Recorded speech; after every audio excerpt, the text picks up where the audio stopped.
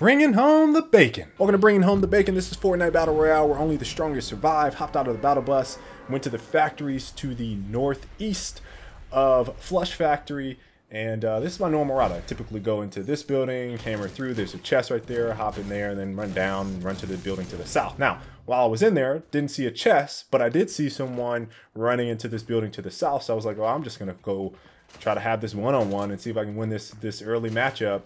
Sure enough, he runs toward me in the bathroom. I open the door. I have a TAC SMG. He has a semi-auto pistol. I win that matchup. Went to the big factory area near the north end of the town. It's by that graffiti crate. And I could hear someone walking outside of me. They're going to go to this far corner near that crate up there. You can see their head right there.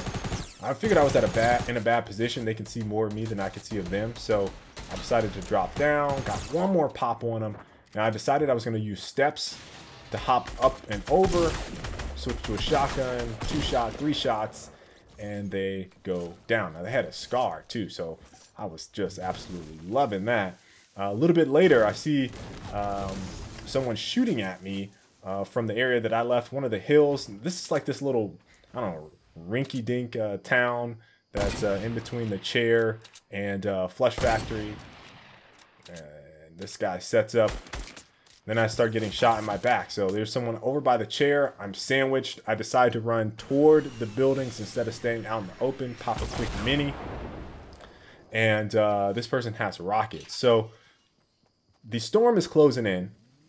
I have a scar, which is, you know, the best weapon I have right now, arguably that of the hunting rifle. Got 2 shots off on this person running. And I was like, well, they got to run, I got to run. So I think I'm just going to pursue them and see how much damage I can do because I know they're just probably hot-tailing it out, thinking that I'm going to do the same instead of pursuing them. So here's the key. That's exactly what they did. They thought I was going to continue running. They stopped building. They actually building a wall to their right. You see, they thought I was to the right. And instead, I got behind them. The storm is not potent enough to kill me right now. So this is a great opportunity for me, and they had those rockets. Now, he goes down. I don't know where this person was at, and I'm like, okay, well, maybe I can do some quick hopping. End up figuring out where that person was. They're up on this little hut, and I'm low on health now. I'm not terribly worried about dying right now. I'm just trying to quickly build. You guys see I had like 800 wood going into this, so I just built up. Took my time. Once I was in a spot to realize that they couldn't do anything, I healed up, and you know, I got full med kits. I got the shield, so I popped my shield. I got my scar. As long as I got the scar in this situation, I felt pretty confident. So I knocked that down, knocked them into that hut, got 2 taps on them, and then they started running behind all this stuff that they built up. And man, I got a headshot right there, and I couldn't ask for a better kill there.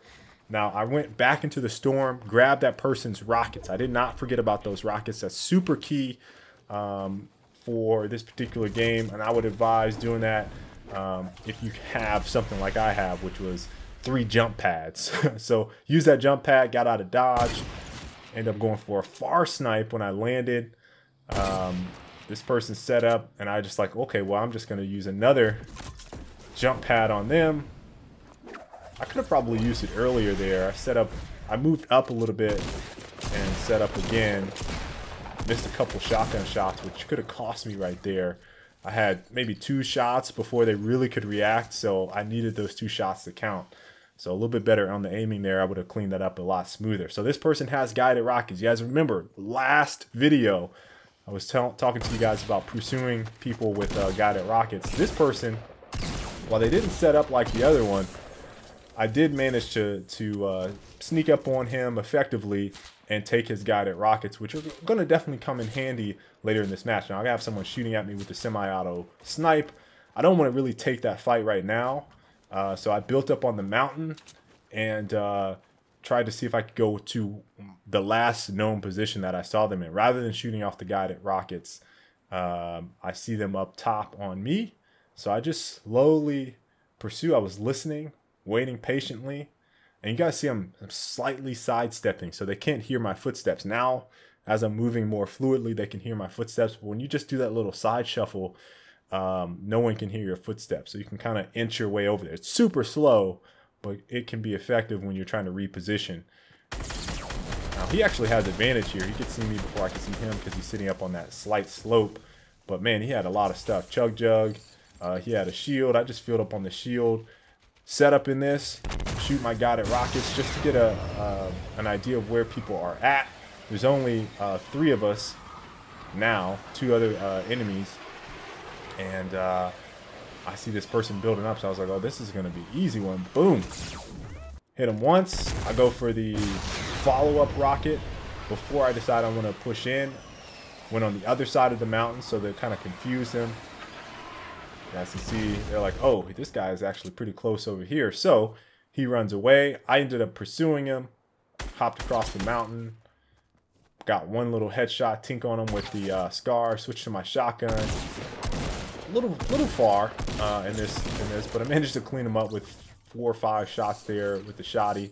And now there's only 2 of us left, and this last person is across the circle. So again, I'm going to use the guided missiles. I saw him building right there to the south of me, so I set up some steel buildings. Feeling pretty good about that steel because I got a lot of it left. So before I built the steps, I wanted to shoot 1 missile off at him, just to kind of scare him, let him know I had a homing missile for him, just waiting for him. And I left his roof up right up until the last minute, just one-walled me. So I was like, oh, I'm not going to spend 16 seconds trying to shoot another one at that same position. So I wanted to see if he would move. And I changed directions on this one, so I didn't come from the same angle. Sure enough, he did start moving, and he quickly built up. I tried to swing around on the side that I thought I could catch him off guard. Switched up my style here. I'm not going to shoot any more rockets. I'm going to switch to Scar because it looks like he's trying to pursue me. And this is pretty much all she wrote. I'm just going to continue using the Scar. I'm in a great position. I'm not going to fall. There's a floor beneath me. So even if he shoots underneath me, which he can't, I was still in a good position to continue to rain down from above on this mountaintop. And missing a lot of my shots, I set up, slowed down, got that first shot accuracy on that one, waited for my reticle to hone in a little bit so I could accurately get him, and then just cleaned him up. I just kept peppering everything he was building there, and I moseyed on down, and you know, I got a taunt for the win. Disco Fever! Hope you guys enjoyed the gameplay. If you did, please make sure to leave a like, subscribe, so you guys don't miss any more of my Fortnite Battle Royale gameplay. And until the next time, folks, I will catch you all later. Stay frosty. Battle. This is Battle Royale.